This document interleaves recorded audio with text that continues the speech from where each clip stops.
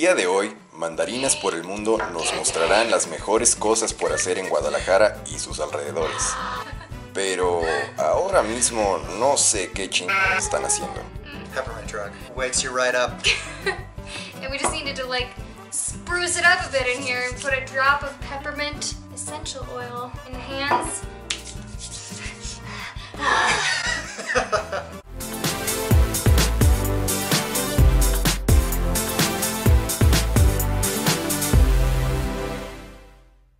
Okay, what's up guys? Probably won't get any more weird than that, but who knows what will happen.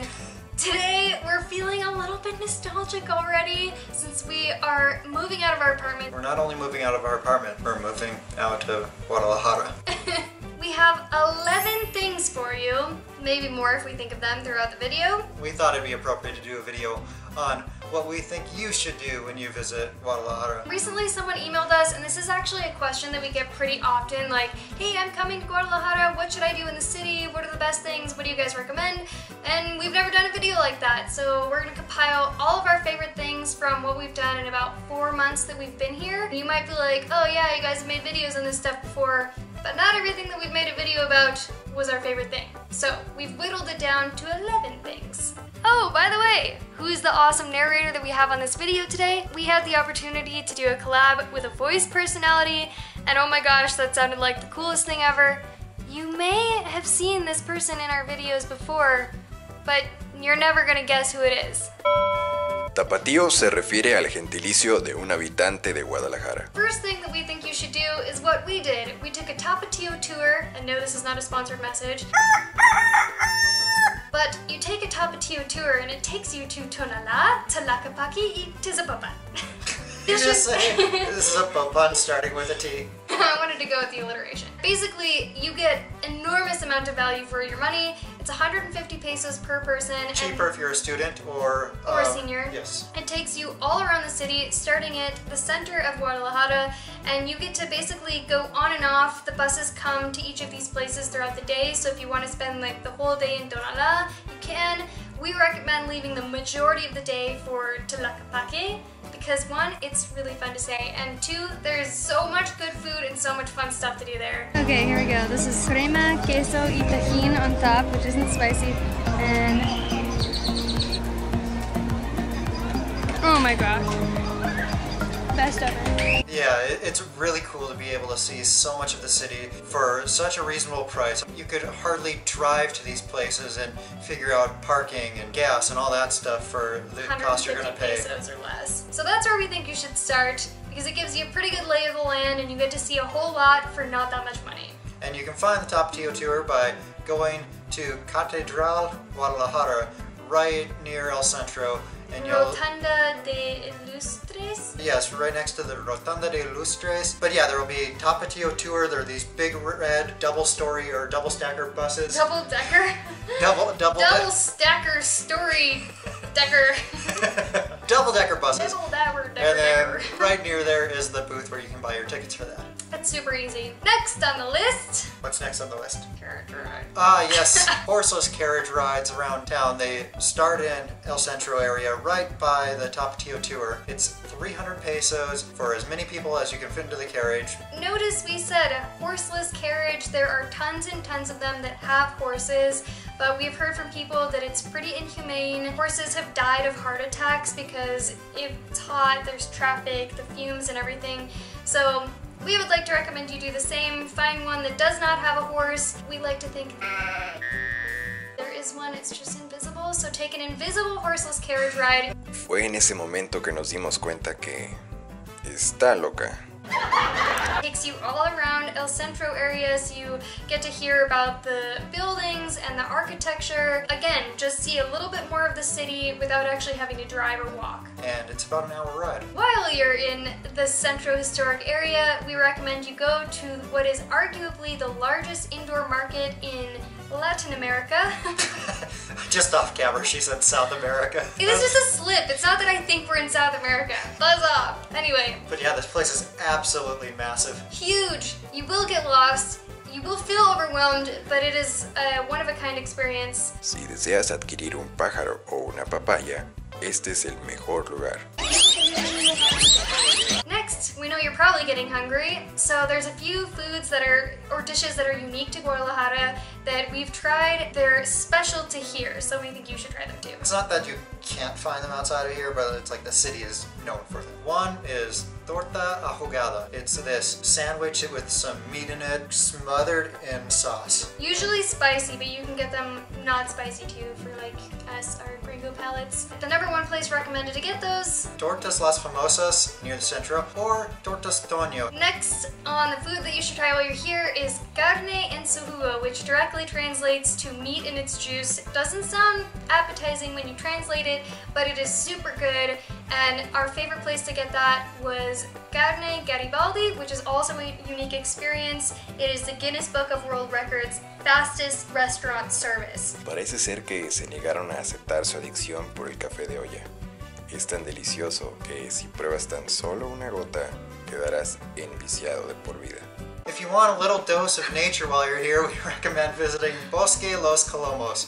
It's this forest, but there's a lot of diversity there. It's really cool, especially check out the Japanese garden, and if you're into it, you can rent a horse there and ride that around. If you're into it, that sounds like if you're into horses. Espera, ¿qué carajos? But yes, we've gone to Bosque Los Colomos a bunch of times, and there's paths for running, there's free workout equipment that you can use, you can ride the horses around, but there's a lot there to do, and it's super, super pretty. We are in the wild. I see a creature. I'm gonna try to get up close to it. I think it's a squirrel. Don't forget to squirrel's cry. Alright, we've got it. I'm going to pretend that I have a peanut. I don't know what accent this is. I've been caught! Run! Oh, crikey, there's a real live ardilla. It's a squirrel.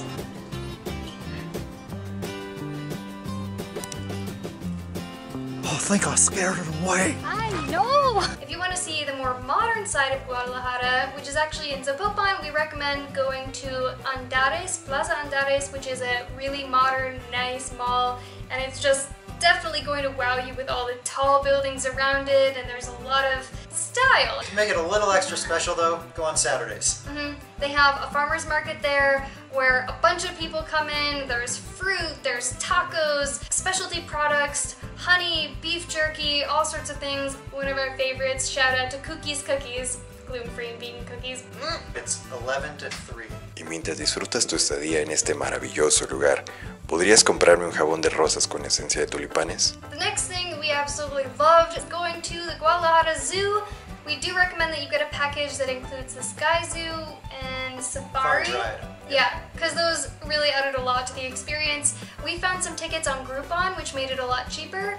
And so yeah, look online, make sure if there's coupons or not, and I think it's like a good experience for the family. We had fun, we're older, but I'm kind of a kid, so I don't know. ¿Crees que mandarinas por el mundo deberían ser exhibidos en el zoológico o prefieres verlos por YouTube? So this is kind of unrelated, but we completely forgot to mention this before. We did a survey on our channel and about 650 of you responded. It was regarding a new Patreon perk. 250 of you said you didn't know what Patreon was, so we better give you a little explanation. Patreon is a way for people to support content creators that they like who put out free content like this video that you're watching right now. We took it as an opportunity to offer you guys a bunch of extra perks for people who just really love Tangerine travels and want to get a little bit more Tangerine flavored stuff. This survey was about offering a new perk, bi-weekly live videos to answer questions for you guys, share fun stuff that's going on with our travels, and kind of just give you behind the scenes information that doesn't make it into our videos. And while we were at it, we revamped the perks of some other levels, so head over there and check it out. Yep, we'll put the link to Patreon down below in the description in case you want some extra perks too. Back to it. Next thing is Avenida Chapultepec.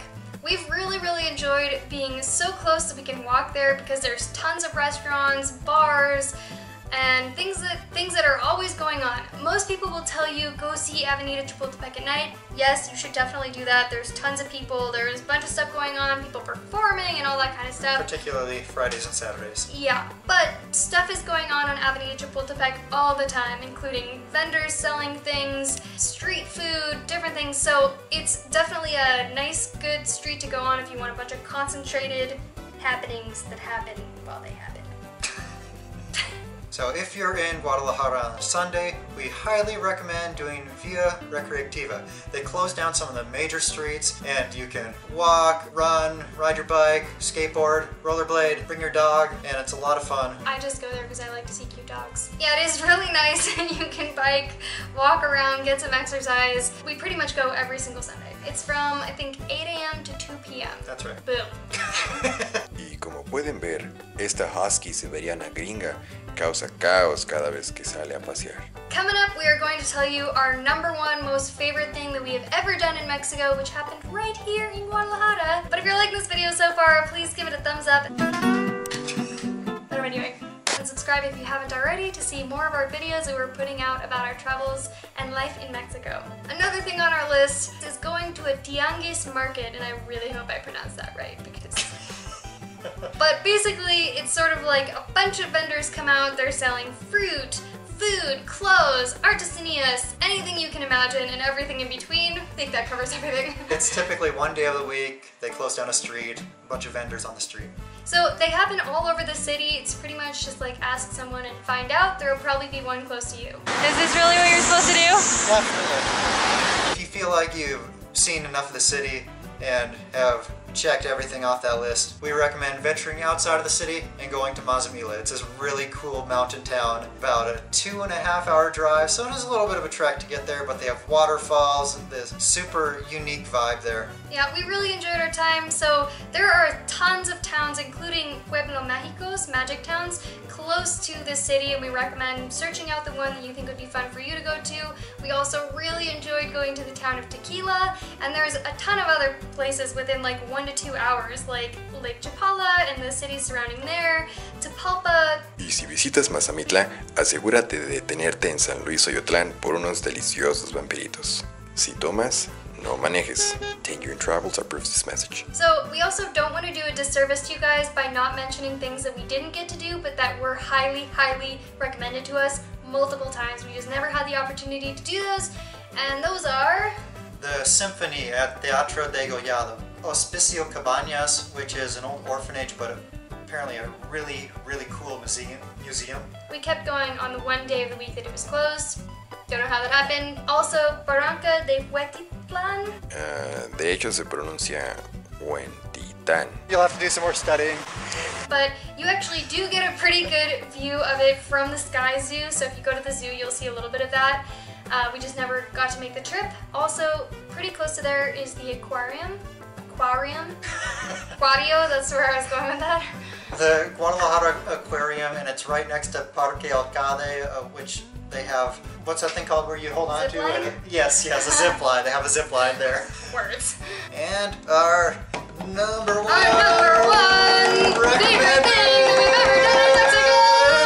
we've ever done in Mexico! The Herradura Express. When you go to a train station here in Guadalajara, it takes you to Amatitan, which is a town just outside of Tequila. That's where all tequila Herradura is produced, and the train ride is such a blast. Yeah, you get to meet people, hang out, they serve you just awesome cocktails. We did a whole tour with them, and then once you get there to Casa Herradura, where it is all produced, you get to learn the ins and the outs of how tequila is made. While sampling some more, you get to try cooked agave, which is like super cool, and see the whole magic that goes in behind it. We're now Herradura fans for life because it was such a good experience. Yeah, and this is the most expensive thing on our list, but we think it's well worth the money, and we recommend getting Primera Clase, which is first class, or the Club or Club car, which is like the more of a party and lively and social experience. And as a special bonus for you guys, we thought we would share our favorite restaurants. These are places that we go all the time, way too often, because they're so damn good. Number one, Organic Now. If you're gluten intolerant, this is just perfect for you because the restaurant is entirely gluten-free, good prices, really good food. Absolutely, and they have vegan and paleo and vegetarian options as well, but it doesn't taste like vegan food or gluten-free food, it just tastes good. Another place we really like is called El Apartamento, and if you can figure out what their hours are, we definitely recommend you go. Half the time we went there, they were closed. We never really figured out their hours. But we still kept going back because on the off chance that they were open, it was super, super good. Should we tell them about elote? Oh gosh. We have an elote addiction while we're here, and it's not like, I would not consider this traditional elote by any means, but it is freaking delicious. They take corn on the cob, slice it off the cob, and then put a bunch of really unhealthy yummy, but such delicious shit all over it. It's called Farmville Gourmet Elote, and it also comes on Uber Eats. Sorry for telling you that. But if you can find an elote man, an elotero, visit him. He's going to be much cheaper, and he's going to have some cool stuff to put on there too. Like in Tlaquepaque. Best elote I've ever had. Ever. A causa de que son increíblemente distraídos, olvidaron recomendarte estos maravillosos lugares para comer. Frontera, Cocina GDL, Ayur Vegana, Pachuco y Tangerine. Oh, and we totally forgot to mention, we have done this, but explore around El Centro. No, we did. Oh, we did? Well, I thought. I think we forgot to mention that. Explicitly, you should explore around the historic Centro District, just like beyond doing the Tapatio tour and the horseless carriage ride. Just like walk around, there's so much to see and go into Catedral Guadalajara and some of the other places around there that you're free to walk into. There's tons of history here, and the more you look, the more you're going to find to do in the city. So these are just our favorite things, but there's also tons of museums. We're not really museum lovers as a rule, but there's tons of great museums that are also highly recommended. Okay guys, we had to bring our friend Emma here just to make sure that we didn't miss anything that was really important that you should do. Emma's lived here his entire life in Guadalajara, so what do you think? What would you recommend? Visita la ciudad, tienes que conocerla, trae a tus amigos, a tu familia. Guadalajara es un lugar hermoso, es una gran ciudad. Atrévete a conocerla sin TripAdvisor. Hay tanto por explorar y esa es mi recomendación. And don't forget to buy my soap. So we had to do this collab with Emma because we learned after being here that Emma has like the coolest radio voice personality ever. Like I've never heard anyone who has in person. I've never met anyone in person who has such an awesome voice. So we had to do this. Hope you guys enjoyed us. Let us know what you think. If you like this video, give it a thumbs up and be sure to subscribe to our channel to see more of our adventures here in Mexico, and gong that bell so you get notified the next time we put out a new video, and we'll see you there.